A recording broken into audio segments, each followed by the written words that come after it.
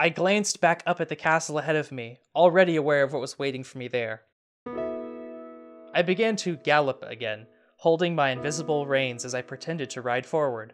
Once again, Patsy began to bang his coconut halves together, galloping along behind me. When we reached the entrance of the castle, I pulled back on my reins and brought my steed to a halt. "Whoa there!" I shouted. My score increased by 100 points, bringing it back up to 0. On cue, 2 soldiers appeared up above, leaning over the castle wall. "Who goes there?" one of them shouted down at us. "It is I, Arthur, son of Uther Pendragon, from the castle of Camelot," I recited. "King of the Britons, defeater of the Saxons, sovereign of all England."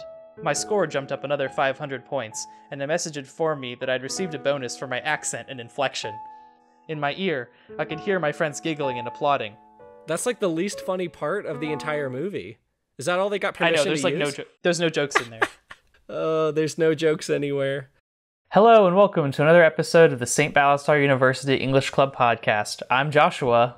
And I'm Wade Watts. Oh, wow, okay, this is a surprise. I didn't realize we were going to have a celebrity at the studio today. Yeah, you know me. I heard there was going to be pop culture references, and that's kind of my thing. It's actually my entire personality and everything I have going on in my life. Oh, that's crazy. I'm actually sort of a pop culture fan myself. As I glance around the English club room, I see at least 2 separate Fire Emblem posters and 2 city pop albums framed on the wall. Those are from the 80s. You like the 80s, right? Only the American 80s, and only a very specific Reagan era of the 1980s. Okay, so we're sort of cherry picking the flavor of 80s that we like. Yeah, perhaps the kind of 80s that an old, sad man-child would like and want to write a book about to reclaim his lost youth. Well, an old, sad man-child, you don't say. You know, Wade, this is a heck of a coincidence, because today we're actually slated to talk about Ernest Kline's Ready Player One, the second New York Times bestseller we've had on the English Club. But probably a more longer-running entry in that list. Listen, the difference between a doctor that graduates at the top of his class and the doctor that graduates from the bottom of his class is nothing. They're both doctors at the end of the day, all right? Both these books get to say they're a New York Times bestseller on the top of the front cover, and that's just how it is. They get to pump me full of whatever they want, that's their God-given right. That is their divine right of doctors, as they said in the Middle Ages. Right. So, today is another special episode, kind of like how we did Gothicana, but the roles are switched. If you remember our Gothicana episode, I had read the latter half, and Joshua had read the former half. But today, I have only read the first half of Ernest Kline's Ready Player One. You're just going to have to take it on faith that I have no idea what happens after what I've read in Ready Player One. I haven't seen the movie. I have seen a trailer. I might have watched the Red Letter Media episode about it. There's one thing I know from the second half, and I'll talk about it in my predictions, that got spoiled for me because of my fiance. But everything else, I'm completely blind, and we're going to try to meet in the middle and piece together the story of Ready Player One. If anybody's curious about how we split these books in half, we just sort of did it visually by page look. So coincidentally, I read starting exactly at the beginning of chapter 19 until the end, which also really weirdly functioned well as a self-contained story. A lot of exposition is missing, but it creates a really compelling starting point. It feels very much like you've been dropped into the middle of the action. You know why it's missing from your half? Why? Because it was all in mine. I felt so bad for you because I thought you would be completely lost, because half of my half, so a quarter of the book, was backstory and exposition, and the action proper didn't start until, a quarter of the way through. I thought you would be completely lost. I was actually really worried as I was reading it, and increasingly so as I got towards the end, that the first half was going to turn out to be just exposition, because it really does feel like the actual conflict of the story begins at chapter 19.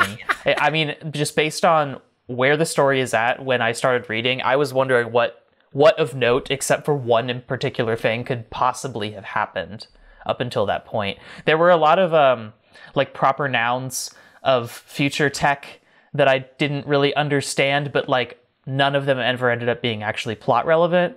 So anything I was missing was just flavor. So, with that in mind, I think the best way for us to move forward is I will dump all of my exposition onto you so that we can continue forward into a new era of complete understanding of Ready Player One. Yeah, let's hit it.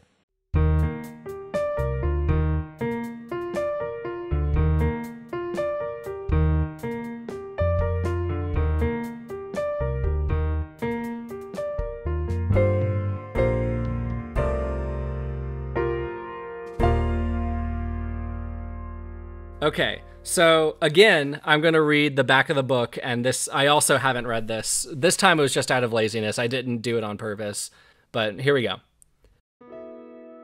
In the year 2044, reality is an ugly place. The only time teenage Wade Watts really feels alive is when he's jacked into the virtual utopia known as the OASIS. Wade's devoted his life to studying the puzzles hidden within this world's digital confines.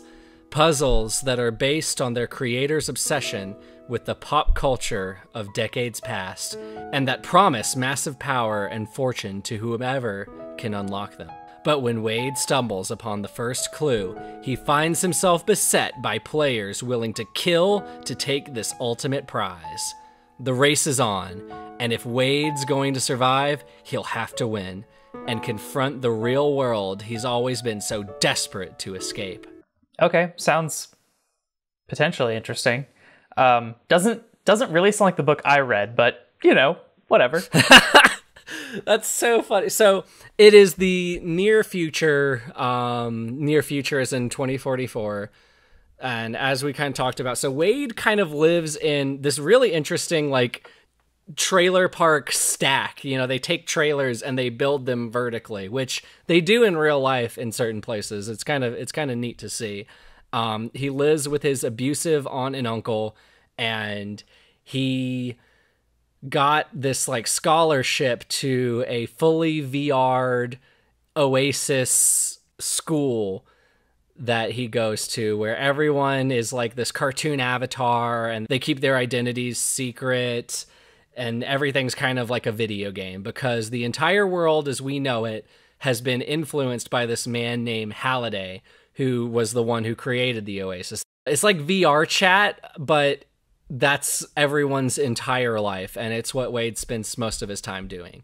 So Halliday, when he died, he set up to where his inheritance would go to whoever found the Easter egg, which is hidden behind 3 gates.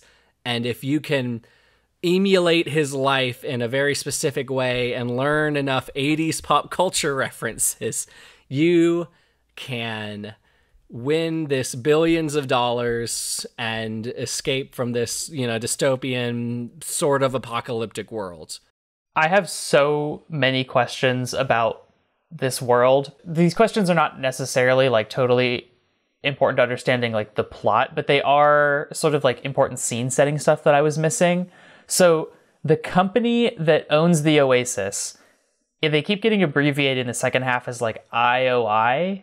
So that is a different, so there is another company called IOI, and they, I don't know what it stands for, but they are trying to win the Easter egg in like a corporate way. They want to take over OASIS and monetize it and commercialize it and turn it into the internet as we know it today, which I'll get to later on. It was just Halliday, right? And like his other business partners. Yeah, Ogden.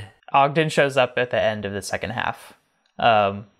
He's literally not a character, so don't worry about it. He shows up at the end of the first half too. That's really funny. And I guess never in between. So the evil company, IOI, that their goal was slightly confusing to me, but like it also felt like it didn't really matter that much because like they're an evil corporation and they want to be evil and they want to kill the good guys. So it's like I didn't really care that much. But the novel also makes it really hard to care because Sorrento, who I think is the CEO of IOI? The guy. Yeah, he's the man. He's like not in the second half. He's not? Is he in the first half? Joshua, you just ruined my entire prediction. Whatever, I'm still going to make my prediction. Oh my god, I'm so sorry. Sorrento was the key to my every prediction. That's so annoying. So yeah, he is kind of the director or CEO or whatever. And they're called Sixers because their usernames all start with 6 for some reason. But they're called Suxers by the egg hunters, who are the independent agents looking for the egg. So Wade, his username is Parzival, and he has this friend named H, who's like a higher level gunter, they call them, than him. And they kind of hang out in their little virtual basement and talk about pop culture references. And at some point, we learn that there's this other gunter. She's just a blogger named Artemis. And just from reading her blog posts, Wade knows that this is the most beautiful, amazing woman in the whole world. Yeah, her physical beauty will become relevant, unfortunately. Oh, yeah. No, her physical beauty is like the whole thing, because this is the kind of level that we're working on here. Anyways, so Wade realizes through this epiphany that the first key to one of the 3 gates that will eventually lead him to the egg is on the virtual world that he's been in school at. And this results in him having to navigate a dungeon from Dungeons and Dragons and then play an arcade game with a lich. Cool. That sounds really fun to describe in a book. It's so fun to describe in a book because of all the proper nouns of real life things that existed in the 80s that we had to get through to get to this point. He meets up with Artemis in real life, and her avatar is so pretty and amazing, and they kind of have this rivalry because, of course, they're fighting for the one Easter egg, so they can't really get close to each other, but you can tell there's this illicit attraction because she looks like an 80s character that he recognizes. She has no beauty on her own. It's just because it's like this property that he's a fan of. He wins the first key, but it's almost too late because the Sixers are there and they set up a farm so that they can farm keys and give it to all the other Suxers. But still, Wade gets the credit for being the first one to get the it was a key that wasn't jade and it wasn't crystal. I don't remember what color key it was. I don't know if they even mention it again in the second half. They might not. But this leads to a lot of real life and virtual fame for Wade. So he can kind of like pay for his own living expenses because he's famous and everyone wants to interview him. And he has like all these like corporate sponsors that kind of give him some money. But eventually IOI finds out who he is, and he gets this interview opportunity, and that's where he kind of meets Sorrento, and Sorrento's like, "Join me, Luke." And Wade's like, no. He like has this quote unquote badass moment where he tells off Sorrento and says he'll never be corrupted. And then it's revealed that IOI knows his real life identity and stages this what looks to be a meth lab incident that blows up the trailer park that he lived in, killing his abusive aunt and uncle. And I'm so sure, I'm so positive, I don't know for sure, but I know it in my heart of hearts that this horrible tragedy is directly compared to Star Wars: A New Hope. So now bereft and fully orphaned, Wade goes to Ohio, where he lives in this like ramshackle hotel and dedicates himself to the egg hunt. He works to find the next step of the process or whatever, I don't even know, and kind of starts this will they, won't they romance with Artemis. This is what I'm interested in, because when chapter 19 starts, they have just broken up and it has decimated Wade's life. So I would love to hear about like why they broke up. I actually kind of enjoyed not knowing because I get the sense that it literally doesn't matter. But you know, for the sake of summary. You got it, buddy. That's it. It doesn't matter. He, let's see. They're trying to find, like, the next part of it, and then he has to, like, act out line for line the movie War Games, which used to be one of my favorite movies, but now that's ruined. Did they... Wait. I have to know. Was there several pages dedicated to just writing out in ink the script of the movie War Games? To his credit, no, there wasn't, but it got close. Okay, cool. I guess they saved that bit for later with a different movie. Oh, did they do Did they do that later? Yeah, I'll tell you all about it. I'll let you guess what movie it is when we get there, when I hear your predictions. So we're getting to what you were talking about. Ogden, who is like the Wozniak to Halliday's Steve Jobs, is still alive and invites Wade and Artemis to his virtual house for a party. Of course, it's all 80s music and they do 80s dances and it's so awful. But the reason it doesn't matter is because Wade's just being a simp at this point. He's like, I don't care about the egg hunt. I just want you. And Artemis had been talking about how she would use the egg hunt money to like make the world a better place and worry about the real world. And he's like, throw all of that away because I think your avatar is attractive and we like the same 80s movies. And she's like, no, I'm not into it. And literally flies away or something. And then the Sixers attack Wozniak's house and there's a little fight scene. And that is the end of my knowledge of Ready Player One. It was Artemis. She wore a suit of scaled gunmetal blue armor that looked more sci-fi than fantasy. Twin blaster pistols were slung low on her hips in quick-draw holsters, and there was a long, curved elvish sword in a scabbard across her back, and a pair of classic Ray-Ban shades. Overall, she seemed to be going for a sort of mid-80s post-apocalyptic cyberpunk girl-next-door look, and it was working for me, in a big way. In a word, hot. Zooey mama. Okay, so before we get into your predictions, which I'm so excited to hear, there's a few things that I would love to know about because they tie into my critiques for later in the club meeting. So I would love to know, is Halliday's like incredible narcissism ever acknowledged explicitly? Because to me, it is so bizarre that in order to get the Easter egg and win the game, which, by the way, that's not what an Easter egg is. If it's the thing you need to win the game, it's just called an objective. But if that's the thing that you need, is intimate knowledge of every moment of this man's life and all of his hobbies and all of his interests, like, the fact that he set up the world to remember him forever in this way, like, is that ever talked about, or is it just taken for granted? Never directly acknowledged. Of course, the reader is invited to make their own conclusions, because you're literally in like a model of Halliday's childhood home playing on his childhood computer to win the game. But no, we live in a world completely defined by effectively Steve Jobs.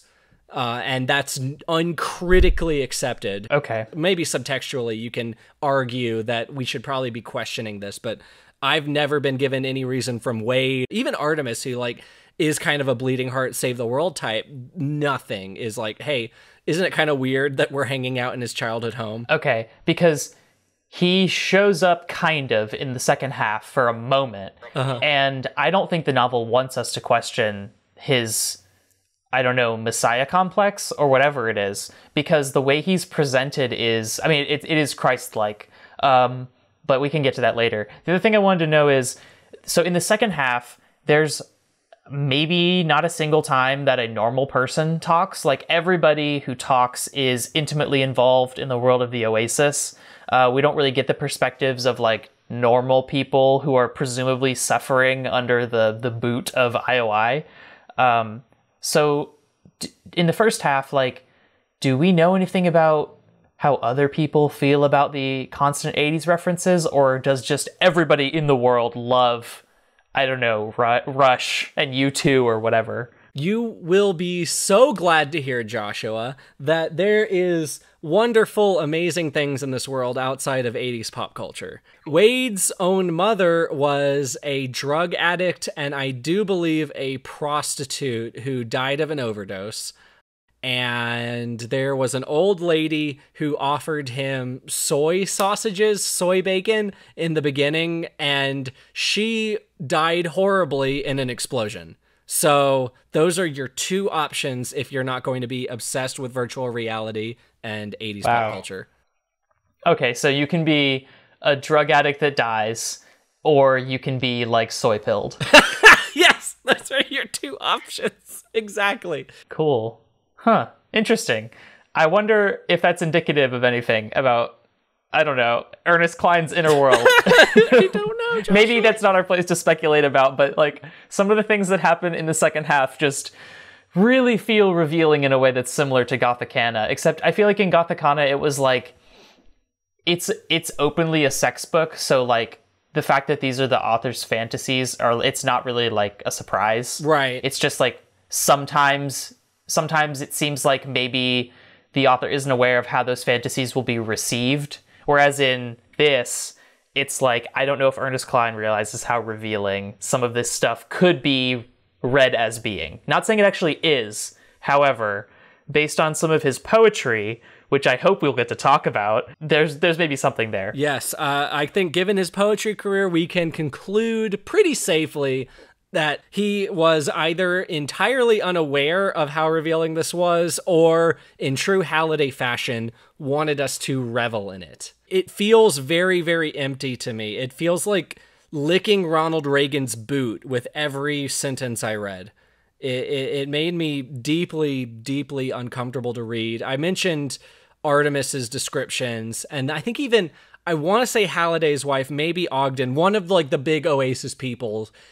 His wife changed her name to something that referenced the Dark Crystal and was only beautiful in a way that invoked an 80s character. And call me a bleeding heart feminist, but something in me broke when I read that. And I just got so upset that, like, even if you were like, oh, she was so hot, that would be better than, oh, she looked like the elf from Dark Crystal, which made her so beautiful. Like, it's so wrong. Yeah, it's really sad that there's this world of infinite possibility in the Oasis, and all it's used for is to just recreate things that already exist or existed and have faded from relevance.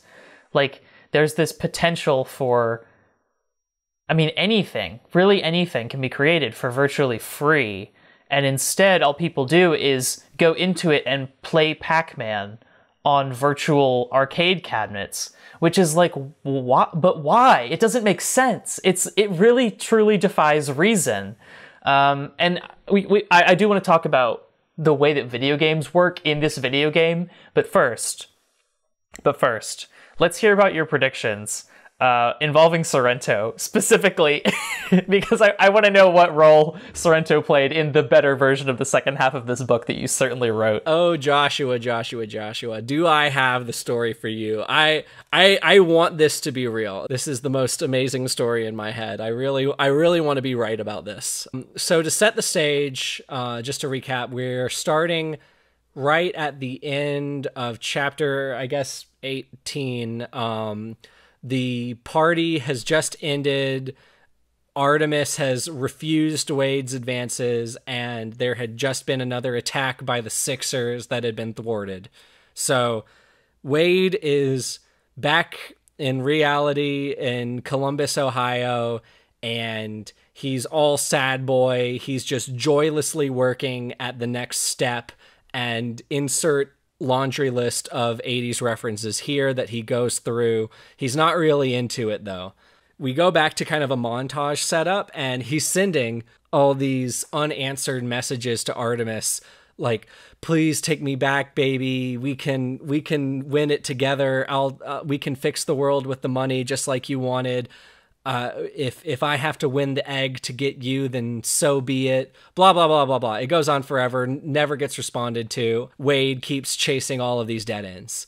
Then one day, he gets this message in kanji, and it says, when translated, your princess is in another castle. Something I forgot to explain in my summary is that there is another prominent Gunter group. It is a brother set from Japan who I think are called the Daisho brothers. One of them is one part of the katana set, and the other one is the other kind of sword. But together, the set is called a Daisho, so that's what I'm going to call them. They are racist caricatures from the very beginning. All they talk about is honor. You know, obviously there are creative liberties taken with the fictional world, but I do want to go on record saying that I know a good bit of Japanese people in real life, and they don't talk about honor or name themselves after katanas very often. So it raised an eyebrow. So I was like, how are we going to incorporate these guys if they're already racial stereotypes? Well, I think the only logical next step is that they have betrayed Wade and they have been bought out by the Sixers because they're racist. What gets revealed is that Artemis is being kept prisoner in the location of the Jade Key, which is the next key to unlock the Easter egg. And it's in a literal castle. It's in He-Man's Does He-Man have a castle, Joshua?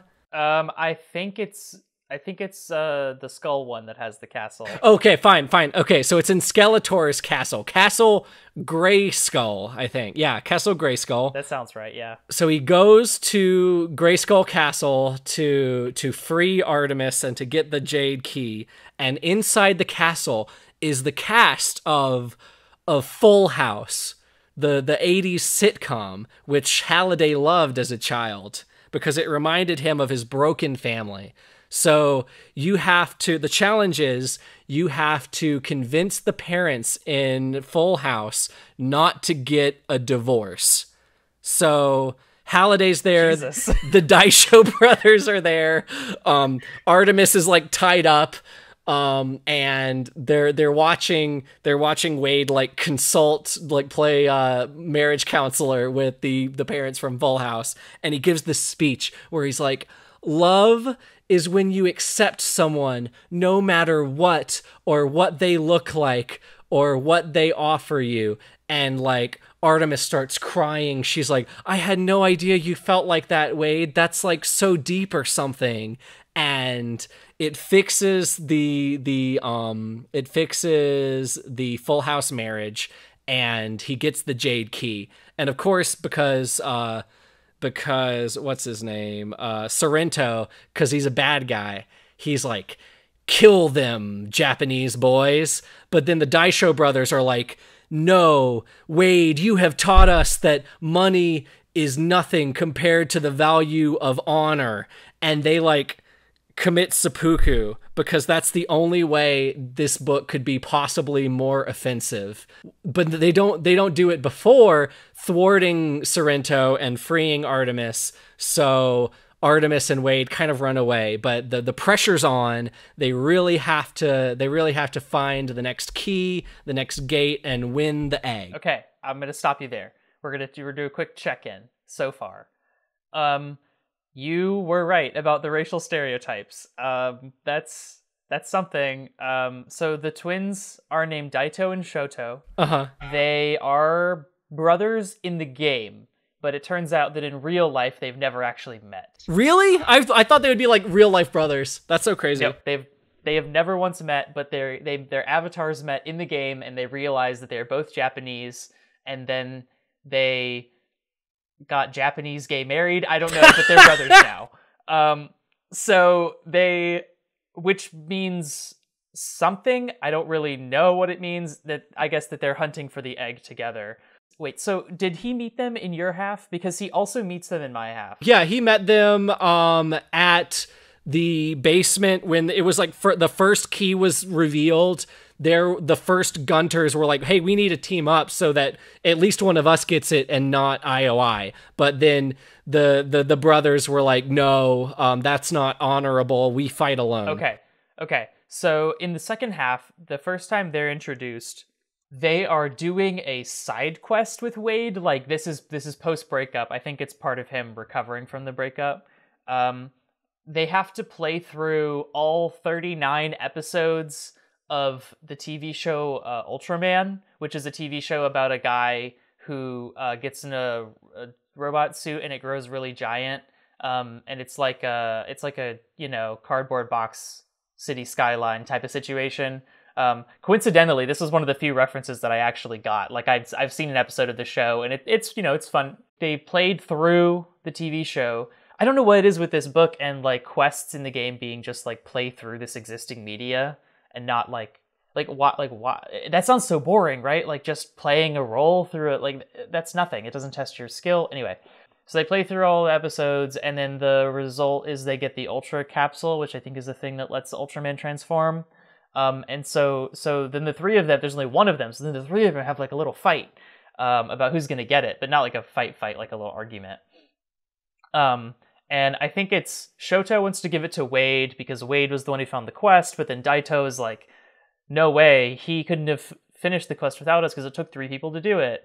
And then Wade is like, no, this is Japan's greatest weapon, so it belongs in Japanese hands. Then he bows to hand them the capsule, and they bow back. And oh, by the way, they're referring to him as Wade-san the whole time. Of course they...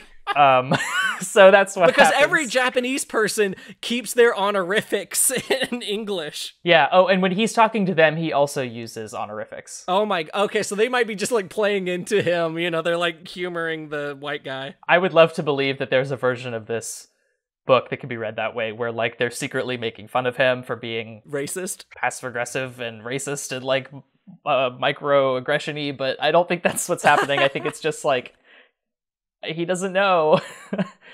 Okay, so they get the capsule. You gotta stop because we're cutting into my genius prediction that's 100% going to happen in real life.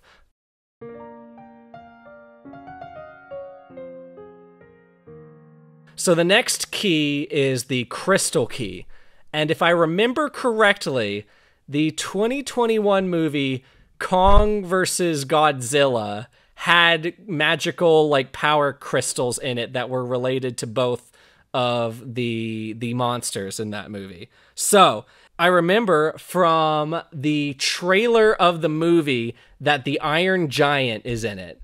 So what I am envisioning, so it's Wade and Artemis kind of working together, and they need to outfit the Iron Giant like he's a Gundam to fight King Kong and Godzilla for the crystal key. And Sorrento's controlling King Kong. He's like Mecha King Kong. They get in this enormous fight, and to receive the power-ups for the Iron Giant, this is where I'm going to bring in your thing. They have to... what do they have to do? They have to act out every single song and dance in Footloose, which only H knows all of the songs and dance to. So that's how we bring him back in. There's this big fight, but not as big as the movie, because I think they don't do anything like in the movie with like all of the characters. I think it's just King Kong and Godzilla and the Iron Giant, and maybe there's a Transformer or two, and they kind of just like blow through the city.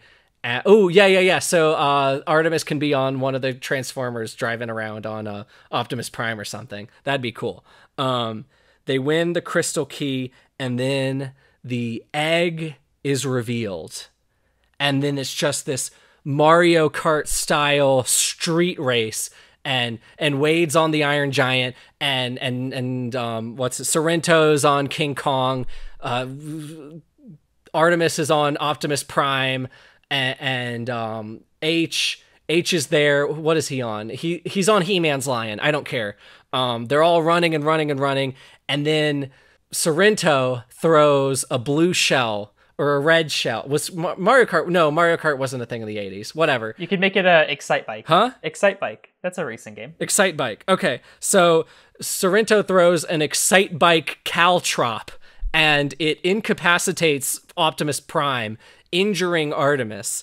And Wade gives everything up to save the girl one last time. And Sorrento grasps the egg, and everything is lost.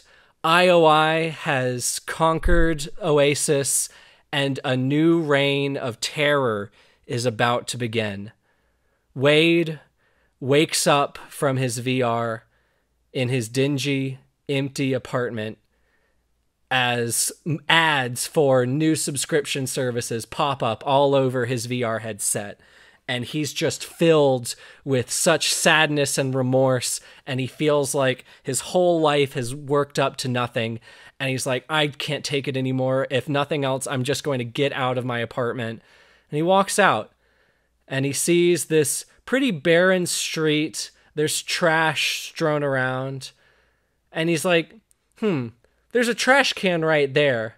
Maybe I can start picking up some garbage around my apartment and feel like I've accomplished something. And he does it, and at first it's gross and he's smelly, but he feels the sun on his skin, he hears the birds chirping, and he's like, wow, I'm really accomplishing something in real life here. And before he knows it, an entire block is free of trash. And he's walking around, he's like, wow, I've never seen this part of the city before. And he runs in to a gorgeous, busty, amazing woman who looks nothing like any 80s movie character he's ever seen before. This is a true beauty. And he's like, well, hello, mademoiselle, because he doesn't know how to talk to women. And he's like, and the woman looks at him, and she's like, don't you recognize me, Parzival? It's me, H, and I'm a lesbian. Because that's the one thing I know that happened in the second half of the book. And it turns out that Artemis also lives in Columbus, Ohio. Oh my God. Over in the corner somewhere, and she is unconventionally attractive, but still attractive. And they're like, wow, we don't have a lot of money and we don't have a lot of resources, but if you could pick up an entire block of litter in one day, think about the progress that we can make if we talk to the people in our community and improve the world around us one little bit at a time. Maybe we won't fix all of the world's problems, but we can make Columbus, Ohio, a great place to live. And Wade walks into the sunset holding Artemis's hand, and Artemis is holding H's hand platonically, and they all live happily ever after. The end. Make Ohio a nice place to live. Any % challenge, impossible difficulty. Yeah. So that's what makes it such a beautiful fantasy. Oh boy. You could also purchase an ACHD, anatomically correct haptic doll, if you wanted to have more intimate encounters inside the Oasis. ACHDs came in female, male, and dual-sex models, and were available in a wide array of options. Realistic latex skin, servomotor-driven endoskeletons, simulated musculature, and all of the attendant appendages and orifices one could imagine. Driven by loneliness, curiosity, and raging teen hormones, I'd purchased a mid-ranged ACHD, the Shaptic Uber Betty, a few weeks after Artemis stopped talking to me. After spending several highly unproductive days inside a standalone brothel simulation called the Pleasure Dome, I'd gotten rid of the doll out of a combination of shame and self-preservation. That's disgusting. Why? What about it?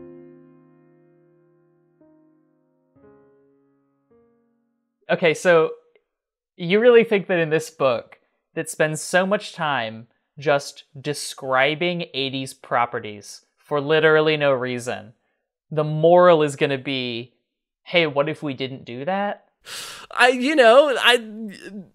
Halliday could be read as a villain. I thought maybe he could play into that. Listen, a boy can dream, okay? Oh, can he? Oh boy. How'd I do? You got a few things spot on, actually. There is a giant robot fight featuring It's Mechagodzilla, not Godzilla, but that's still pretty good. Ah, dang it! I would have said Mechagodzilla, but I thought I already committed to King Kong. Dang it. Okay. I really liked when you said Artemis pilots Optimus Prime, because while that does not happen, each of the main characters does get their own giant mech in the process of completing the Keys challenge. And so, like, there is a big fight where they're all in mechs at the end. I knew it. I don't think the Iron Giant is mentioned at all, but I know that was in the movie trailer, so I don't blame you for making that pull, because it seems reasonable to assume that it could have been. Yeah, it was prominent. What else did you get right? You, of course, got the H thing right. That's another moment where the book is, like, trying so hard not to be racist that it, like, becomes racist. So I don't know what H's deal was in the first half, but in the second half, it's really important that H is Wade's best friend, a professional gamer, and that his identity is a secret. Right. Like, he won't tell anybody, not even Wade. It gets to a point where Sorrento has started figuring out everybody's real-life house, and he's just killing them. So the first person he kills is Daito. He finds out where Daito lives in Tokyo and has him thrown off the roof, and he makes it look like an accident. It makes it look like it wasn't IOI, right? So when that happens, the friend group, which at that point then consists of Artemis, Wade, Shoto, and H, is like really freaked out. And they all decide to go on the run. So they abandon where they live, and they each go to like different cafes or like other public places where they can temporarily rent gear to get into the Oasis and like play remotely, right? So at this point, Shoto's main motivation is to get revenge for Daito's death, because they're brothers, right? And he's like Japanese, so like the honorable thing to do is get revenge for his dead brother's death or whatever. Right, of course. Honor. Will that be resolved? Of course it will not. But don't worry about it. We'll get to that.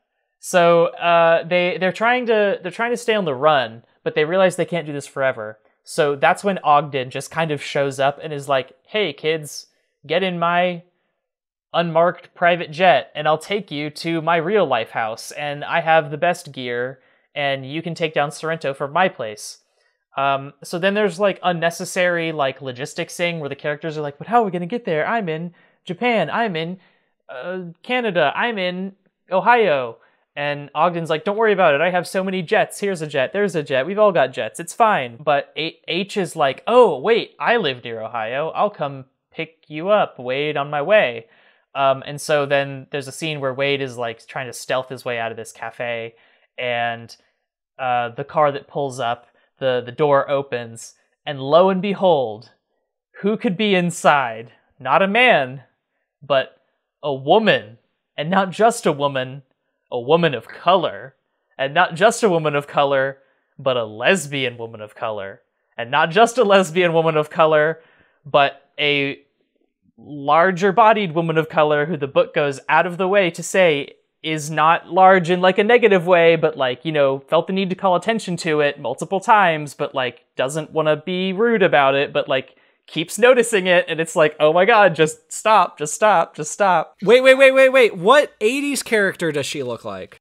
She looks like a human person in the world. They don't compare her to the one-eyed hag in Dark Crystal or something? No, they don't. Nothing. She's just a woman. Like, she's just a woman, and she exists.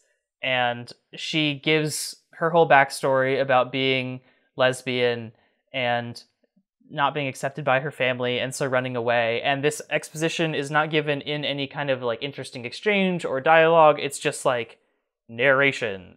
Like, it's just a couple paragraphs. And it's like, cool. Like, awesome. This is a good way to get me engaged with this character. So yeah, that was that. It was uncomfortable, especially piled on top of all of the Japanese stuff. So anyway, they make it to Ogden's place, and then that's when Wade and Artemis reunite. But there's no time to talk now. We have to go take down Sorrento. And then they just kind of do. I could detail for you like how they get the second two keys, and how there's like a big siege at Halliday's like castle that he used to live at when he was alive in the Oasis. But it really doesn't matter. At the end of the day, there's a big robot fight, and Shoto is like trying to kill Sorrento to get revenge for Daito's death, and then Sorrento, who has not been in the book at this point, like since before when I started reading, because he's not in it until this point, like at all. He has like maybe 2 lines of dialogue in the final fight, and then he kills Shoto. Like he just kills him with a big beam out of Mechagodzilla's mouth. Oh my god. Just it. He doesn't die in real life, he just gets kicked out of, like, his avatar dies, and so he loses all of his gear and shit, but like, you know. And that's the last we get of Shoto's like revenge arc. So that just goes completely unresolved. Yeah, so the third key, there's like some bullshit where all 3, or after they have all 3 keys to get through the last gate, they need to combine all 3 keys. And then they do. But then the Sixers set off a bomb that it just instantly kills everybody in the area. So like, not only are their avatars wiped, but their gear is destroyed too. Just permanently, forever, which is a thing that exists in this game world. Like, it's insane that an item of that power is around. Well, Joshua, items of that power are around here in real life. They're called nukes. Yeah, that's true, but it's bad game design. And this is supposed to be a game. This is supposed to be like escapism or something, but like the game just replicates real life, but like in the most boring ways, including there being nukes, I guess. So that happens, but thankfully Wade had the 1 extra life in the whole game that he got by playing Pac-Man after his breakup with Artemis. He went to a pizza parlor that Halliday used to go to when he was a kid, and then he played Pac-Man and he got a perfect score on it because he's just so good at Pac-Man. He's the goodest at it. And then he got a quarter, and the quarter turned out to be a 1-up, the only 1-up in the game. So he comes back to life, steps through the gate, he meets Halliday. Halliday's like, here's your prize. It's total control over the Oasis, all of it. You can destroy it at any time. You can modify it in any way you want. But remember, have fun and be safe out there. And it's like a pre-recorded message or whatever, so then he disappears. And then Wade gets ultimate power, and then he steps outside of the Oasis into Ogden's house. And oh god, I can hear how bored I sound talking about this, because it really is delivered like this in the book, where it's just like things happen, and there's no tension, there's no conflict, because he just does them. I didn't even mention the part where he allows himself to be captured by IOI and becomes like a grunt slave worker for them so that he can hack into their system. I never would have predicted that. Yeah. So he uncovers like a bunch of their data from the inside. How does he do it? Because he just knew how to hack. He just already knew that. He had learned how to do it off screen, and so he gets there and he does it and then he leaves. Anyway. So he gets the ultimate power, he goes outside, and then he and Artemis like finally talk about the fact that they broke up, and their conversation is just like, we're kissing now, and then the book ends. We're kissing now! Wait, is that it? Yeah, I mean, he describes like how, I don't know, how boobily breasted this girl is for a couple paragraphs, but it's like, okay, cool, great, love that. Wait, so did the basement ever come back? Oh, sorry, you have questions about that summary? That's not enough for you? That wasn't good enough? Did they ever go back to the basement? What, H's basement? Yeah. Yeah, they all do meet up there for a minute at one point. So the reason that they all start talking to Wade again after they cut ties with him is because, so he sneaks into the company and he finds the files on the people that have not yet been killed, and he sends it to them, and it is just like, hey, IOI is after you. Also, P.S. Artemis, I still think you're really sexy and beautiful and hot and beautiful and sexy, and I love your body and its wonderful shapes and curves. And I guess that does it for her, because, you know, the next time that they interact, she's like dying to talk about it, and he's like, no, I'm so stoic. We have a job to do. Gotcha. I see. See, that was, so that, what I told you, my predictions, that was my good ending prediction. My neutral ending prediction was that Wade won normal hero's journey kind of thing, and then used it to preserve that basement in amber, and him and all his friends gathered in the basement and they talked about 80s trivia, but then they were happy because they knew that their world was safe. So I'm really sad. It would have been a really nice chiasmus to have to come back to that place as a victor, but I guess we don't get nice things like that. No, we don't. We just get like the moral of the story is literally wish fulfillment is good. That's literally all it comes down to. We can unpack that more in the like critiques section, but I think that about does it for the summary. Wait. I didn't give closure on Sorrento, and far be it from me to fail to give closure like this book does for the Daito and Shoto arc. Would you like to guess what happens after Sorrento, he's in the battlefield, so he's also blown up when the bomb goes off and is killed, but not in real life. Would you like to guess what happens to him?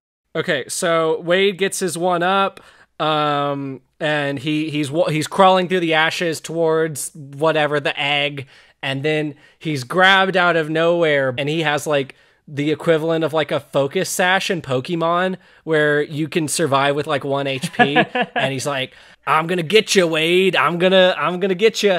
And there's like his avatar starts to flicker, and he's like a little gross baby boy. He's like a 13-year-old. He's not like an adult man. And he kicks him again, loses 1 HP, and that's the last we ever hear of him. So that we can have him for a sequel. But what actually happens to him? Oh, he gets arrested off screen. He gets arrested off screen? Yeah, he gets arrested off screen. Not even how did his avatar die? Did he just die in an explosion? Yeah, so the way the explosion works is it's like a legendary item of which there is only one, and it kills every single avatar that's in the sector that it goes off in. And Sorrento did this without having anything in place for him to survive? That is correct. That's awesome. That's so cool. I love you, Ernest. Yeah, so Wade, once he becomes, I don't know, God King of the OASIS, he uses his divine power to release the files that Sorrento was keeping about how to assassinate children.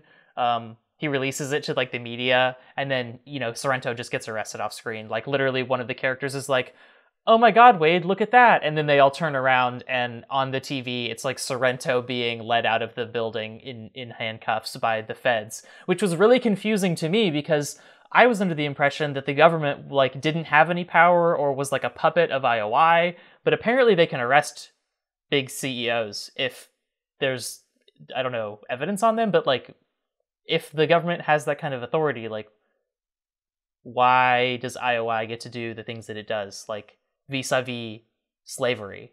So that was kind of one of my little pet theories is this. Okay, so this is what I'm going to do for my critique is I'm only going to compare it to existing property because that's all this book does. It's like in Courage the Cowardly Dog, how they live in a house in the middle of nowhere, but there's this fan theory that's just Courage the Cowardly Dog's world. Like he's a dog. He doesn't know what else is out there, and everything to him is as scary as it is, but it's not like actually happening in the world. So I failed to mention that in the exposition at the beginning, Wade goes on this rant against the modern world and God and Earth.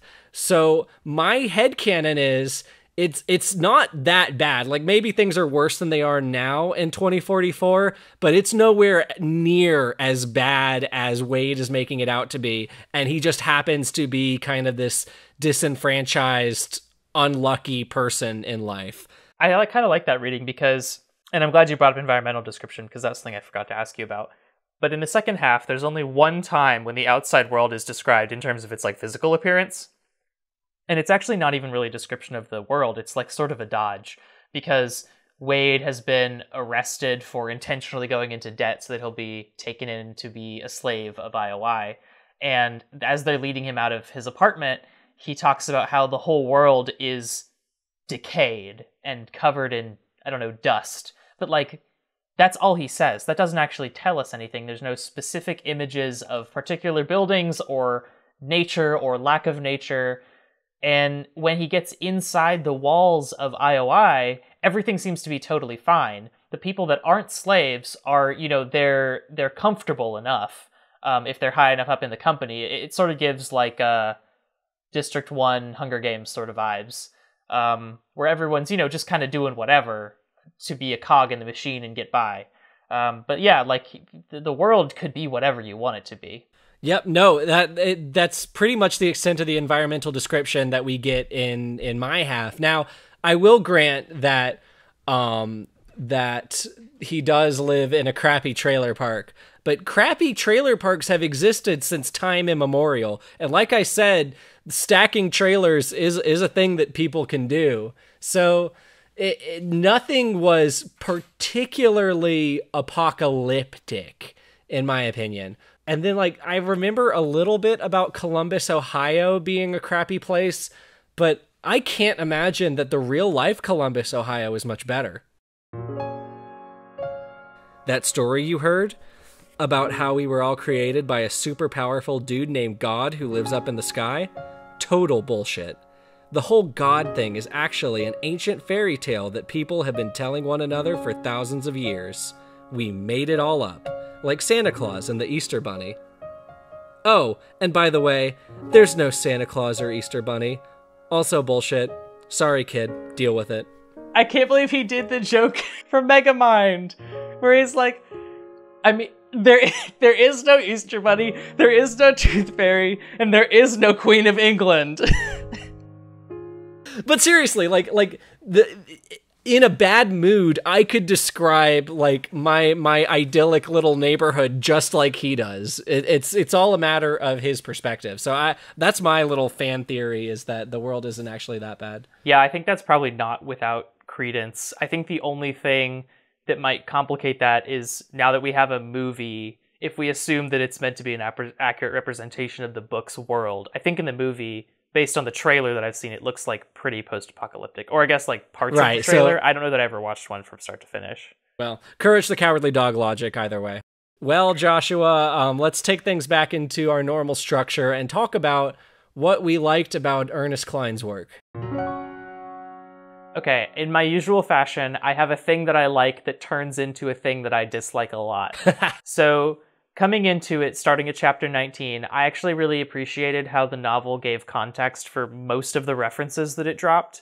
With the exception of, like, Pac-Man. It doesn't go into, like, Pac-Man was released in 1981 as an arcade cabinet. It's like, it just says Pac-Man. But for some of the more obscure stuff, it actually describes it. Like, there's an arcade game that's important for getting, I think it's the second key, called Black Tiger, which was like more popular in Japan than it was in the US, and so it describes what kind of game it is, so you have context for the things that Wade does inside, which I thought was good, because otherwise, like, you really would have no idea. Yeah. But then the other side of that coin is, the other side of that secret one-up quarter, if you will, is that, by the 30th time that happens, it's like, I've been trained to know not to give a shit, because what's realistically going to occur is we're going to have this long-winded description of this 80s property that's going to be relevant for literally one single plot point, and then will be moved past and never acknowledged again. Yep, that is the pattern. That is entirely the pattern. Yeah, and this kind of ties into my biggest pro of the book, is that the voice is right where it needs to be. I can completely believe that Wade Wilson is this obsessed with 80s properties. Now, that might be an extension of kind of Ernest Cline's personality, I'll grant that, but like the beginning rant against religion and the modern world was probably lifted out of my diary when I was 14. Like, it's annoying. I don't like Wade, but I like his voice as a narrator, and I think it carries what would otherwise be very dry lists of things that exist in the 80s, which it already is, but it would be drier. Without, honestly, not having read that rant against God in the modern world, I would describe Wade as very dry, just based on what he does in the second half. He really doesn't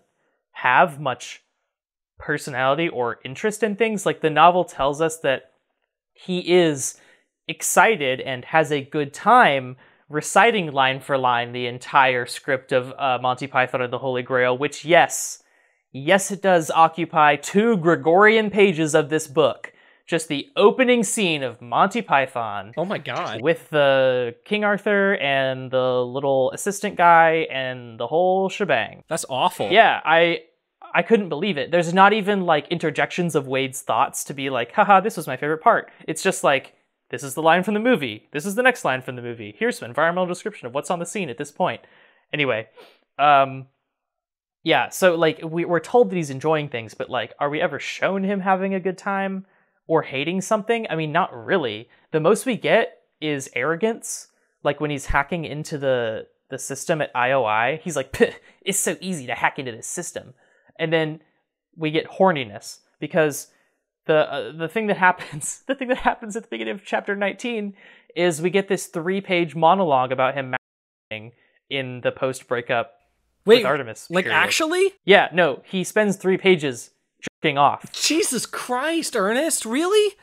That's awful. It climaxes, if you'll pardon the pun, with him buying like a super realistic sex robot and having sex with it, and then being like, I realize now that this is also just jerking off because it's only simulated human interaction, and so he throws it out. Oh my god.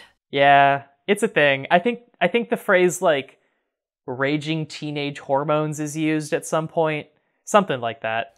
That just ruined my day. I didn't know about that part.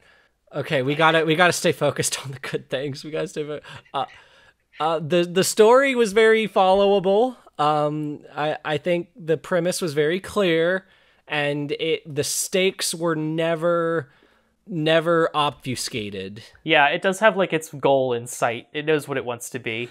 It knows exactly what it wants to be, and if that's your thing, then more power to you. Hey, at least H was a lesbian. It could have just been he was just like a teenage boy, just like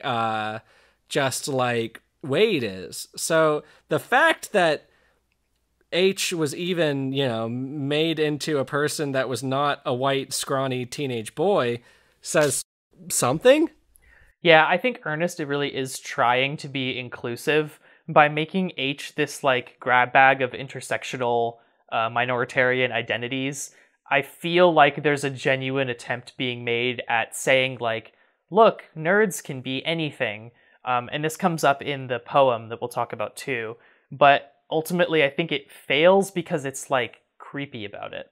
Right, yeah, obviously I'm saying this without actually having read the part that is in question, but I wasn't as put off as some people might be.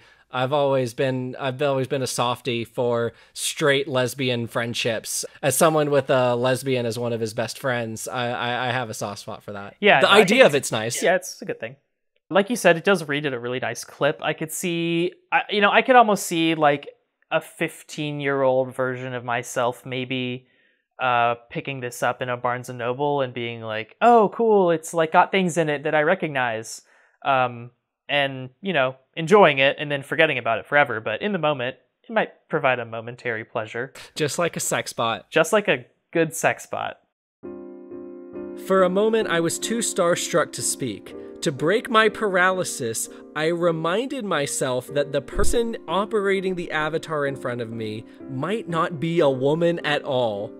This girl, whom I had been cyber-crushing on for the past 3 years, might very well be an obese, hairy-knuckled guy named Chuck. So, he is only able to interact with her by imagining she is not a woman. This is kind of like Neon Genesis Evangelion, where if you ask someone whether they like it and they saw it, or they read it in this case, before they were 14, they like it. But if you explain it or ask someone who has read it after 14, they hate it.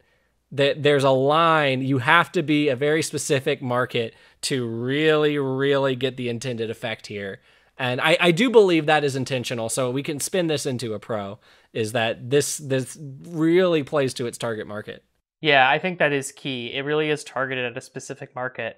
But I also think it's strange that on the back of my copy, at least, it says it's the grown-ups Harry Potter in this quote from the Huffington Post, which, aside from how that hasn't aged well, it's weird because I can't really see an adult enjoying this unless they are really feeling super nostalgic about the 80s. Because, like, adults have much better media to choose from, frankly. Much more complex, nuanced stories that can still be set in the 80s, can still reference 80s properties without that being the only thing.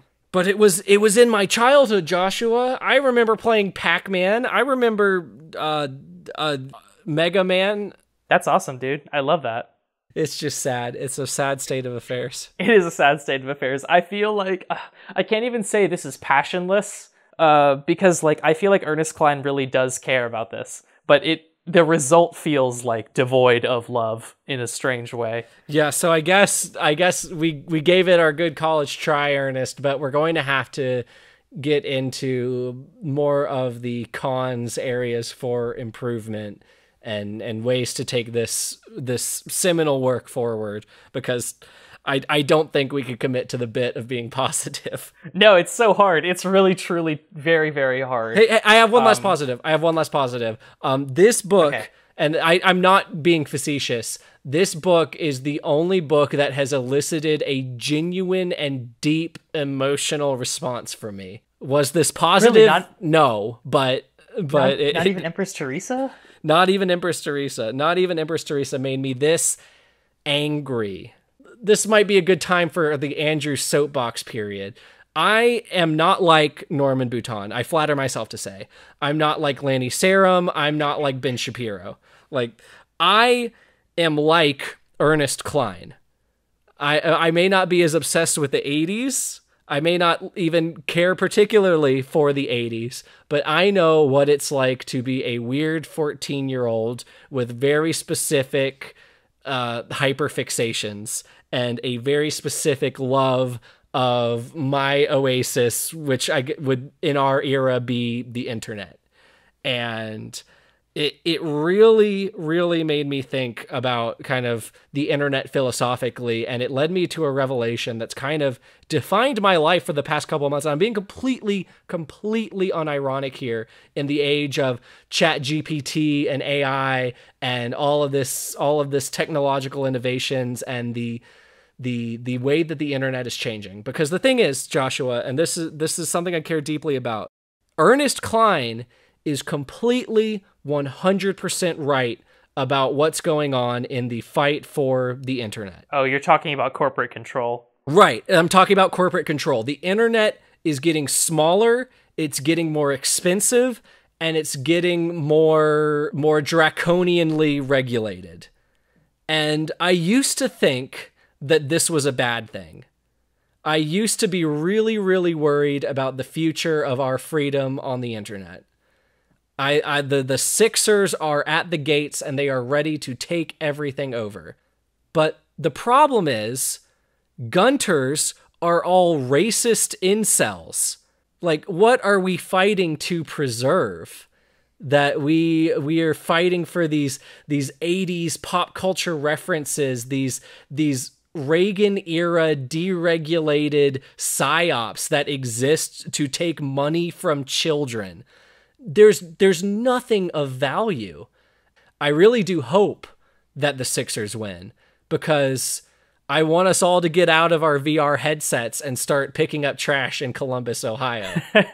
Well, I think I see what you're saying about maybe the internet could do with a little bit more regulation, but I don't know if like a mega corporation that's like multinational and trying to assassinate children is necessarily the right organizational body to do that work. Okay, maybe not IOI, but Meta or something. I don't know. I don't think any of our real world corporations are fit for that task either. And I also don't think the US government is right for it. But I do hear what you're saying about regulation being a thing that could be good in the face of like stochastic terrorism. Well, no, I want them to ruin it. I'm not saying it would be a good thing. I want them to ruin the internet. I think it would be a good thing if everyone just got over the OASIS. I don't know. I think it has a lot of power to bring people together. But I do think that there's a good point you're making about what are we fighting to preserve. Because if the thing we're fighting to preserve is literally just like, here are some references I enjoy, and also here is a safe haven for like people to come and be racist, yeah, that's not a thing that's worth preserving. We can definitely do better than that.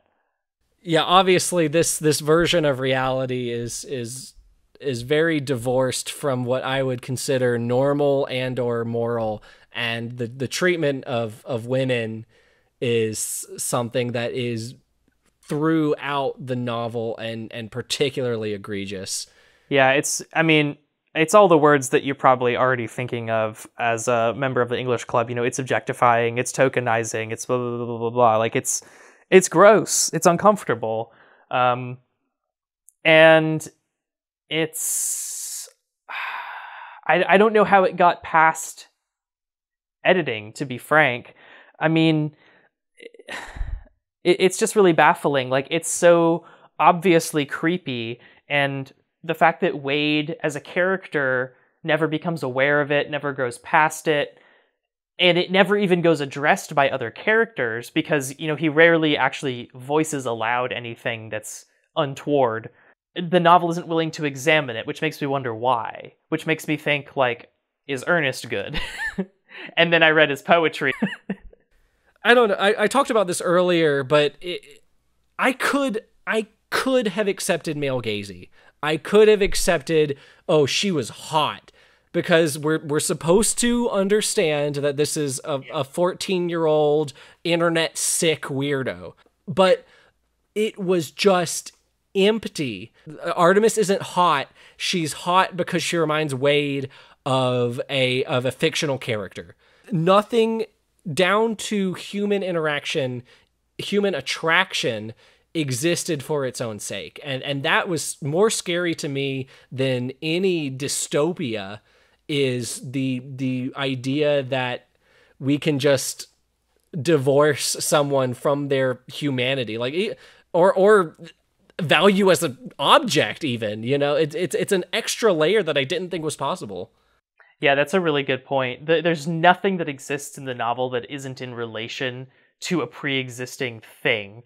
And the fact that it's even infected Wade's, like, sexuality is such an interesting idea that it's a shame the novel doesn't have more to say about it. It just presents it as being there and then refuses to examine it.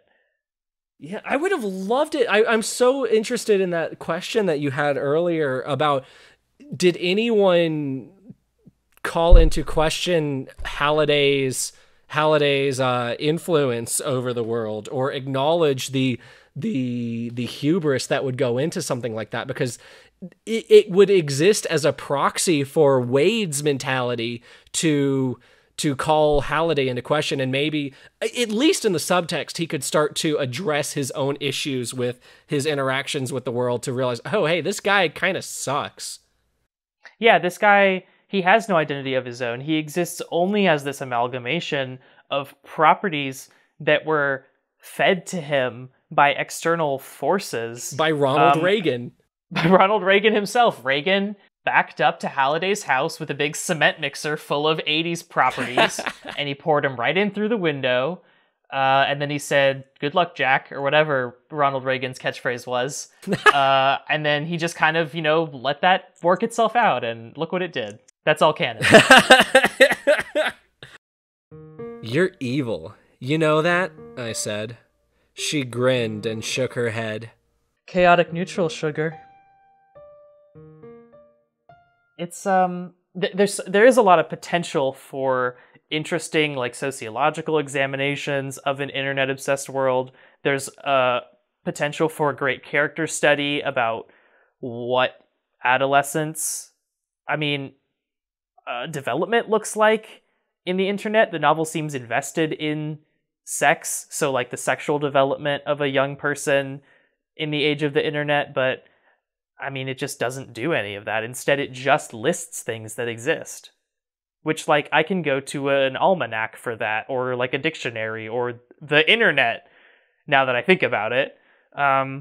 So, like, why is this book? Well, I'm worried that this is an uncritical reflection of the author's own personality, is the why. And I'm really wary about even going down this line of thought. It's unfair. I will fully acknowledge that this is hypocritical of us, because we killed Lanny Sarum. We killed Benjamin Shapiro even. Like, we didn't talk about him that much. But, well, to be fair, Ben Shapiro's a Fed, and I'm pretty sure Ernest Kline's not. So we had plausible deniability there. So Ernest Kline is, like, bleeding through this book.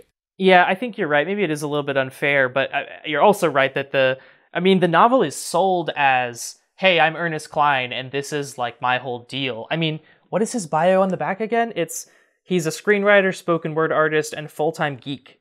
He lives in Austin, Texas with his wife, blah, blah, blah, blah, blah. He loves video games, and Ready Player One is his first novel. Like, he's just really spitting that back out to us in the form of a novel. And I think that, when he hawked up that loogie, it happened to catch a few other things on the way up, being opinions on women.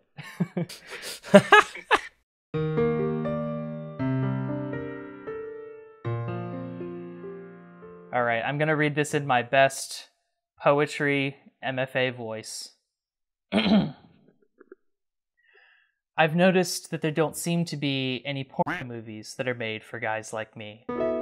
All the porn I've come across was targeted at beer-swilling, sports bar-dwelling alpha males. Men who like their women stupid and submissive. Men who can only get it up for monosyllabic, cock-hungry nymphos with gargantuan breasts and a 3-word vocabulary. Adult films are populated with these collagen-injected, liposuctioned women, many of whom have resorted to surgery and self-mutilation in an attempt to look the way they have been told to look. God. These aren't real women. They're objects. And these movies aren't erotic. They're pathetic. These vacuum-headed bunnies don't turn me on. They disgust me. And it's not that I'm against pornography. I mean, I'm a guy.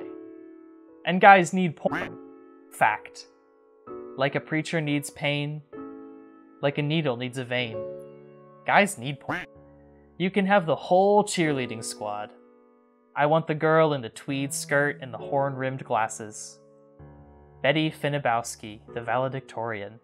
Oh yes. First, I want to copy her trig homework. And then I want to make mad, passionate love to her for hours and hours until she reluctantly asks if we can stop because she doesn't want to miss Battlestar Galactica. Summa cum laude, baby. Buy stock in some hand cream companies because there's about to be a major shortage. And I'm not just talking about straight porn. Oh no. There should be films for my nerd brethren of all sexual orientations. I am gonna make millions because this country is full of database programmers and electronics engineers and they aren't getting the loving they so desperately need. And you can help. If you're an intelligent woman that is interested in breaking into the adult film industry, and if you can tell me the name of Luke Skywalker's home planet, then you're hired. Are there people who don't know what Tatooine is? Well, actually, Luke was born on Polis Massa, so I don't think that's cool. his Okay, home cool. planet. That was actually a test. I'm hanging up the call now. Cool. Awesome. It doesn't matter if you think you're overweight or unattractive. It doesn't matter if you don't think you're beautiful. You are beautiful. And I will make you a star. That's it now? Okay. I was picturing him staring down a random girl in his class the entire time he read that aloud in front of everyone. There's like a token mention of like the LGBT community. Yes. Yes, so just shoehorned in there just so we're clear that we're all woke here. Just so you know, he's cool, he's chill with the gays.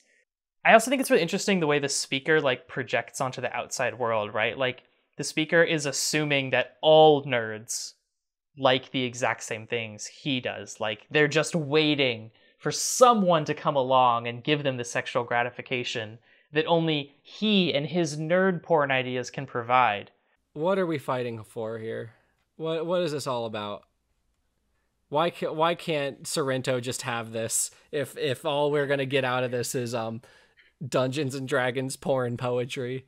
I don't know, because I don't think that like that multinational corporations have a right to take away this huge sphere of life just because it's currently being misused in some areas. What if it was never good in the first place? I feel like that's a huge claim that you'd really have to back up with a lot of evidence. I mean, this podcast wouldn't exist if it wasn't for the internet. My evidence is that entire poem, which you were only able to find because of the internet. Okay, well, at least Reddit. Let's take Reddit down.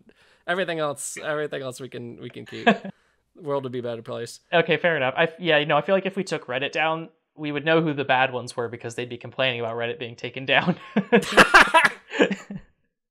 Everyone else would just kind of cope. Okay, so we took a little detour to talk about Ernest Kline's poem. But Andrew, this wouldn't be the English Club podcast if we weren't able to close out with some actual tangible suggested fixes for Ernest, who certainly is going to hear this podcast, take these edits to heart, and re-release Ready Player One as a brand new book with a shiny new cover and hopefully some different words rearranged, or at very least, some of the words taken out. Give Wade Wilson any remote semblance of a character arc. Please, God, I'm begging you. I don't care if it's not a good one. I just like anything but what you currently have. If he grows even a slightly as a better person, that's at least something. Does he undergo any kind of change in the first half? His attraction for Artemis deepens. I mean, does his getting roped into the search for the egg awaken some desire in him to answer some greater call? No, he just does it because he wants money. So yeah, it desire, greater call. Like, these are things you could shoehorn into the narration without altering the plot structure at all. So that's a freebie, Ernest. You can take that one today. Yeah, honestly, he could just be like, "Hey, Sorrento, you Uncle Bend my uncle, you Aunt Barood my aunt. Now I'm gonna kill you because you're a bad person who kills people, and if I kill you, it will make the world a better place." And it's that simple. In the future, those are both words for immolation. They don't say immolation anymore. They just say Uncle Bent and Aunt Barood. And I looked into Artemis's eyes after we kissed, and for the first time, I saw a human being. The end. That's it. There you go. You don't have to alter anything. Wait, but the human being, I have to ask, was she, did she resemble, a character from, Conan the Barbarian, or, from Galaxy Quest, or... No. See, this is how you can keep the good ending with doing the littlest amount of work possible, is you just end it on there. Human being, period, done, end the book, and you can say that it, that's like how, that's like John Green's excuse for, I think it was Paper Towns, is about the dangers of Manic Pixie Dream Girls. So this can be about the dangers of being a weird incel gamer freak who needs to be stuffed in a locker. And all you need is just one line at the end. I definitely like the idea of the book ending. All right, what do you got? What do you got then? So listen, not to be one of those people that's well, Sword Art Online isn't a good anime because the game doesn't make sense. But Ready Player One is a bad book because the game doesn't make sense. So ostensibly, it's half life sim, half MMORPG, where there's areas that are PvP and areas that aren't. But this structure just patently doesn't make sense, I don't think. Not for a video game. Because what it would realistically result in is people creating dozens of spoof accounts where they're just waiting around corners to ambush and assassinate the most powerful players. They would get just strong enough that they feasibly could kill someone, and then they would do that and take all their loot. Because when you die in this game, you drop all of your loot like it's Minecraft, and your avatar is permanently dead, at least as far as I know from the second half. You cannot recreate an avatar that has died. Wade's 1-up is special because it's the only thing that lets you bring back a dead avatar. So yeah, it kind of goes back to the whole magic system thing, right? If you can pull out a kill everyone nuke at the last second, then how are we supposed to be invested in the limitations or possibilities of your world? I mean, the meta of it, frankly, is just, it's nonsense.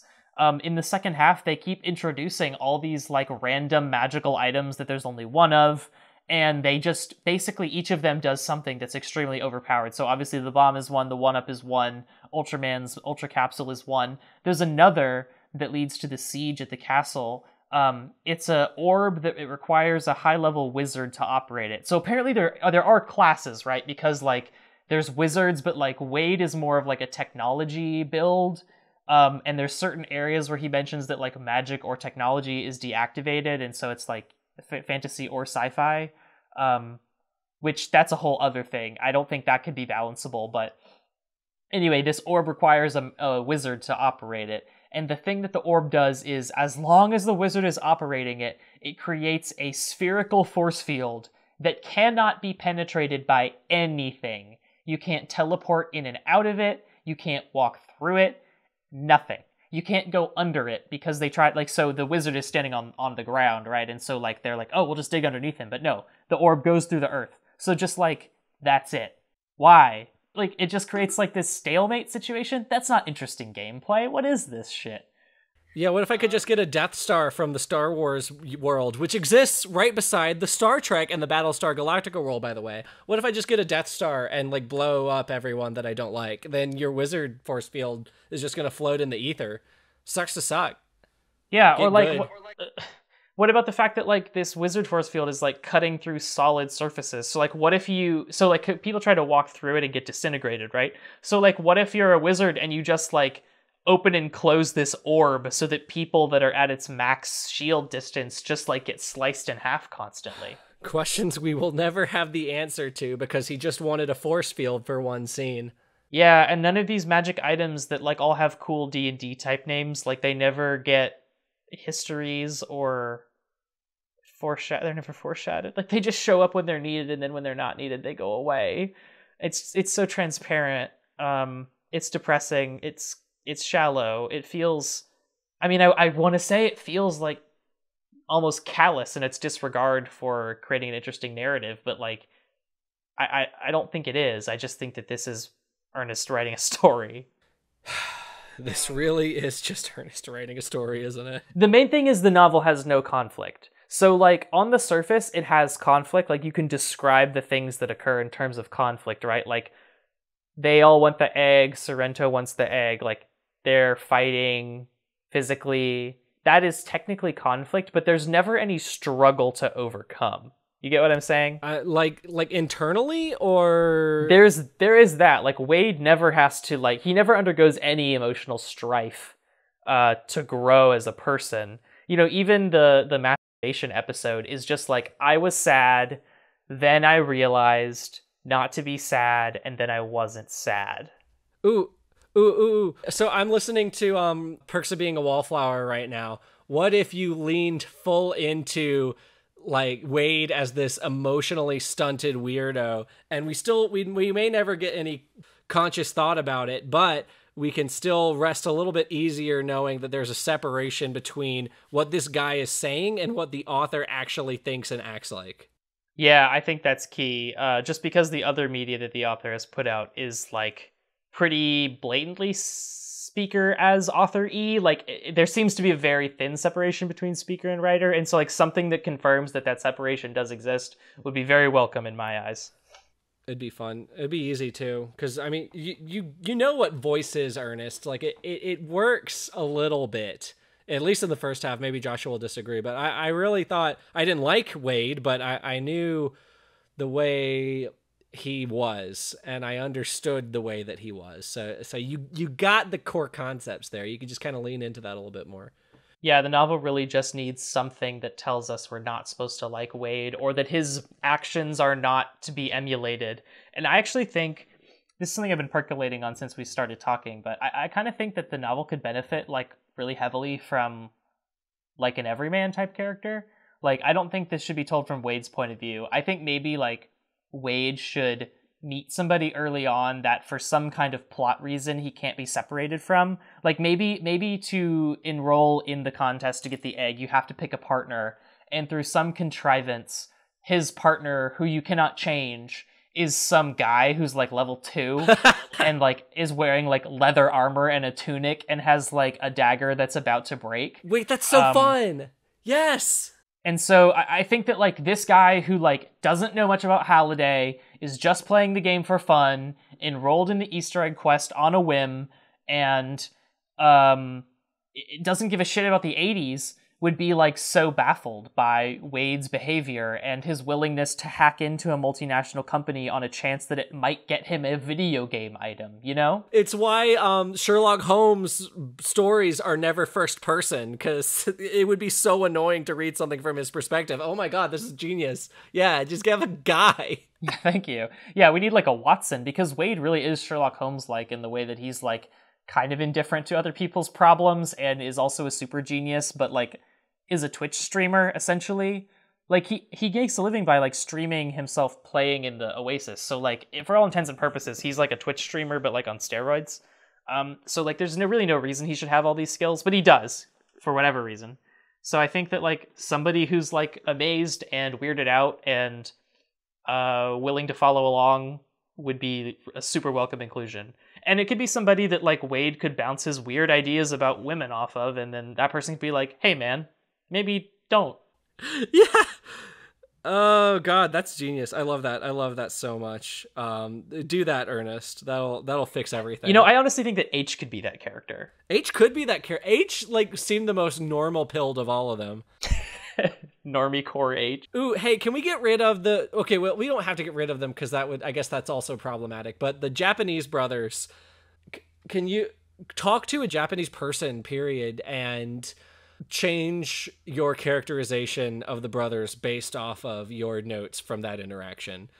Because I'm not some globetrotter, but like I think I could sniff out some caricatures when I see them. Yeah, I mean, I think it really just is because like in the mind of this novel, Japanese people exist as Japanese media from the 80s. And so, like, of course, when Japanese people show up, they're going to act like, yeah, you know, TV stereotypes, because, like, that's all this book knows. Because, I mean, Wade is just a Western stereotype. You're kind of right about that one. That's a tricky one. No, I don't think you're wrong. I think it should be changed. I just think it's not a surprise that they are the way they are. Oh, yeah, no. I'm not surprised, but I still wish it would change. So the thing I was saying with H, I want to circle back to this because I had more ideas while we were talking. So I think that so when H is revealed to be like a lesbian woman of color, then the novel treats it as like a twist, right? It's like, oh my god, a girl who's into video games and she's not straight and she's not white, and for some reason her body size is of interest, and it's just like, if you're gonna make it a twist, I think that it could be an interesting twist if previously H had been maybe a novice in the game who was tagging along with Wade, and then, you know, she under the guise of being a man had, you know, pushed back against some of the weird stuff he said about like minorities, and then, you know, like it turns out that she herself is a minority, you know, by several different intersections, and then Wade would be like, oh wow, I learned empathy from this. And like, I think it's sad that it has to come to that point where like the only way he can learn empathy for other people is to like realize a person he thought was white was not white, and then like, you know, develops empathy by proxy. Like, that's really a tragedy. But like, if that's what it has to be for this like shell of a person to grow, then so be it, honestly. And I think that itself could be framed as like an interesting sort of tragedy, sort of like a David Lurie in J.M. Quetzia's Disgrace, where he's just like a total shithead, and it takes seeing himself in like these dogs that are about to be killed for him to develop empathy for like animals and women. God, yeah. I mean, there are means and there are ends, and if these are our building blocks, then we are going to have to really make our means justify our ends. And if that means being slightly problematic for a tragedy that's ultimately for the better, I think we can even ourselves out karmatically. I don't know if it's I don't know if it's possible to be completely unproblematic in the eyes of all people at all times, just because like there's a limit though. Let's not be reductive here. Yeah, I recognize that you're never going to be completely free of all sin, but come on, they're calling him Wade-san. Like, yeah, no, that's not what I'm saying. We're not Kelton College, like, trigger warning liberals here. We're being very normal, I think. Yeah, no, I just think that, like, if it's gonna be a twist when it turns out that H is a woman, then the twist could be like, hey, you're seeing now that I'm a woman, and those things that you were saying about women earlier, like, they were really hurtful, not just to the women that you were talking about to me, but, like, to me as a woman. And, like, that might make Wade self-examine. And, like, I can see a good scene coming out of that. So, like you're saying, like, allowing Wade to be problematic so that it can be treated with the necessary gravity later. Almost like a setup and a payoff, like a sort of narrative structure of sorts. Because I don't think that H's identity is set up at all. I mean, other than it's like, oh, it's a secret, but like most of them are secrets, so like, okay. There actually is a lot I don't know about 80s pop culture references. This book made me realize that. I mean, as I was reading it, I did get a little shot of dopamine every time I recognized something. That's how they get you. The first one's always free, Joshua. That was the moment when I was like, oh, okay, I kind of get why this worked for some people, right? Because the reason I had watched an episode of Ultraman was because I had a friend whose dad used to like it when he was a kid. And so he had showed it to us like many years hence. And I was like, oh, that's charming. You know, I remember this. But that doesn't sustain an entire novel.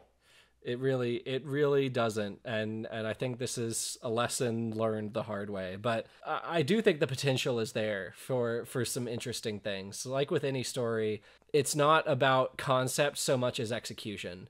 And we can't manifestly dismiss this just because Wade's kind of annoying and problematic, and you can't just tell a story by listing 80s references. There is something that can be redeemed here. Yeah, there is, and I wish that we could do more than just provide alternate concepts. I guess we could write fan fiction of a better version of this book.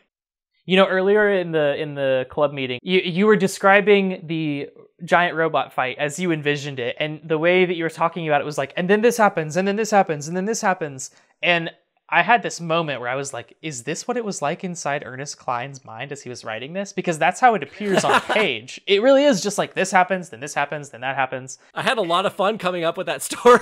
And I think that's key, right? Like, I can really imagine that as he was writing this, he was like, oh, this is so cool. There's so many good ideas here.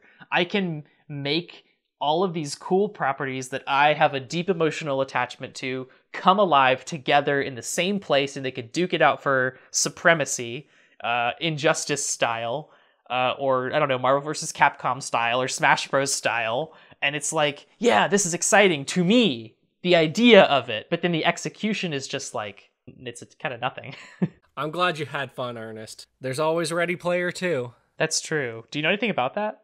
We'll find out in the dramatic sequel to this episode. Oh, God. We're not doing that, are we? We might. Depends on what people want.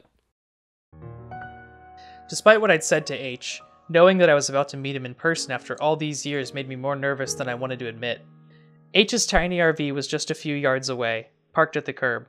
A heavy-set African-American girl sat in the RV's driver's seat, clutching the wheel tightly and staring straight ahead. She was about my age, with short, kinky hair and chocolate-colored skin. He did not say that. He did not say that. How could she deceived me all these years? I felt my face flush with embarrassment as I remembered all of the adolescent intimacies I'd shared with H, a person I'd trusted implicitly, someone I thought I knew. No, Joshua. Well, Ernest, it's always a really hard conversation to have when we can't even pretend to be very positive about a book. But I hope it wasn't lost on you the potential that this book has. Now, I will give you a word of warning that there is a long way to go with this book, and maybe also your own spiritual journey. When I read this book, when I read my half, I got on my knees and I thanked God for every single person who has ever bullied me in my life. Because if this is what geek culture is, the world you present, it may be more bleak than even you know. And I hope you take that into consideration when you move forward. The implications of the things that you're doing and saying. I think that is sort of an interesting critique buried in there, though.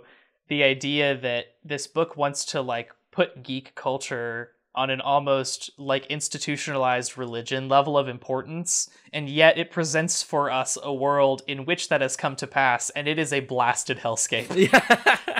Right. Yeah, it's like something you said to me off the air was it was like they tore down the altars of the gods and replaced them with Funko Pops or something like that. And I've been thinking about that ever since, because it really is.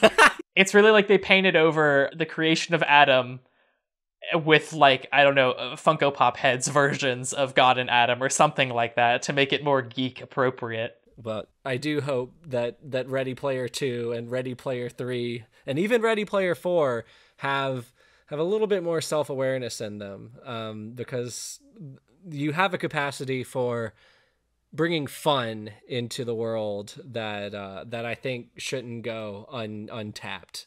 So we're rooting for you, but I think this is where we are going to call it a meeting. As always, I've been your host, Andrew. Yeah, I've been Joshua. Ernest, I'm teaching a poetry course in the fall. If you want to enroll at St. Balasar University, hit me up. I'll give you the course number. It'll be a good time. I think we both could learn a lot from each other.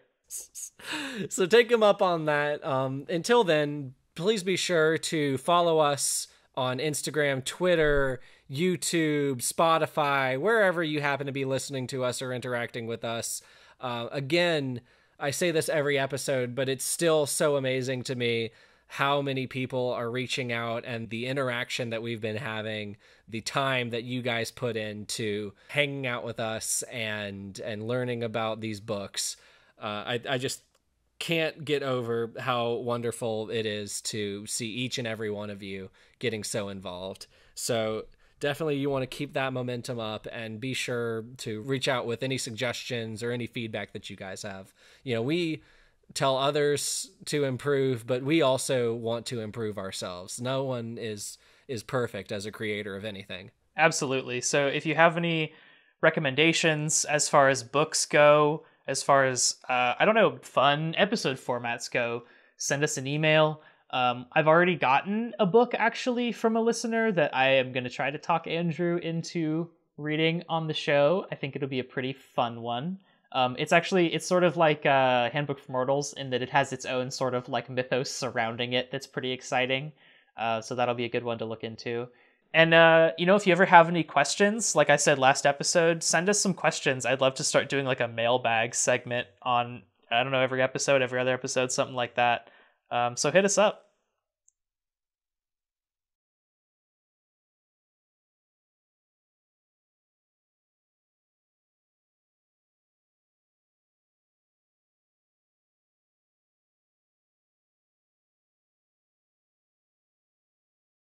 My avatar's level and hit point counters both had infinity symbols in front of them, and my credit readout now displayed a number 12 digits long. I was a multi-billionaire. I'm entrusting the care of the OASIS to you now, Parzival, Halliday said. Your avatar is immortal and all-powerful. Whatever you want, all you have to do is wish for it. Pretty sweet, eh? He leaned toward me and lowered his voice. Do me a favor. Try and use your powers only for good, okay? Okay, I said, in a voice that was barely a whisper. Halliday smiled, then gestured around us. This is your castle now. I've coded this room so that only your avatar can enter it. I did this to ensure that you alone have access to this.